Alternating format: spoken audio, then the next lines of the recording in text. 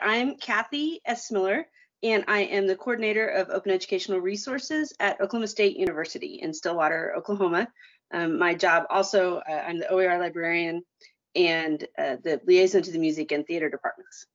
So my PhD, my dissertation, investigated academic library publishing of open educational resources, and kind of what brought me to it was early. We were developing a publishing workflow, right, for OER, and until I came on board, it had been kind of informally housed in our scholarly communications house of the library, which is, those are some nuances that until you're hanging out in the library, you know, they're not all that important to you. But we discovered they really were impacting our workflow for OER, and that we were really trying to just overlay the open access publishing practices onto OER. And at the same time, I'd finished reading Made with Creative Commons, and was exploring, you know, what does the commons mean, and was fascinated by the idea of credibility in the commons being established by people using it, right, and reusing it, and as opposed to credibility in open access or the Scalcom house being because someone fancy said, yes, this is true. And along with that, I was also in my PhD studies doing some review work, right, in journals, and discovering a little bit more about the peer review process and how sometimes it looks differently than we might anticipate. And so we were just kind of wrestling with all that. And I wanted to make sure that we didn't incorporate any practices into our workflow that hurt OER, you know, the strengths of OER, and bringing previously unheard voices and ideas into the scholarly, you know, conversation. I didn't want to be part of making the same thing happen that's always happened.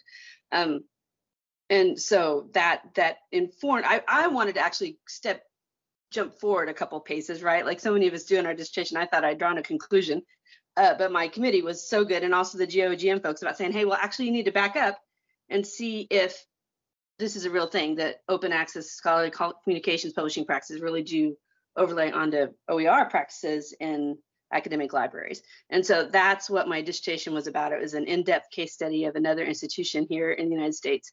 And I found some very interesting things, and also some other things that I hadn't anticipated to find. So that was neat. But coming out of that, now I wanted to look other places and see if that is happening more than two institutions, right?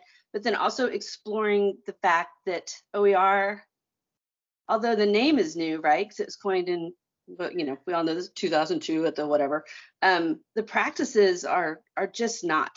Anyone who's been an educator knows that we always have walked down the hall and borrowed our peers' lessons plans and brought them back and changed them. And also in librarianship, when you talk about back in the day, you know, the works being taken off ships and copied, you know, before the ships were released into port, that these aren't new practices. We've given it a new name, but they aren't new practices.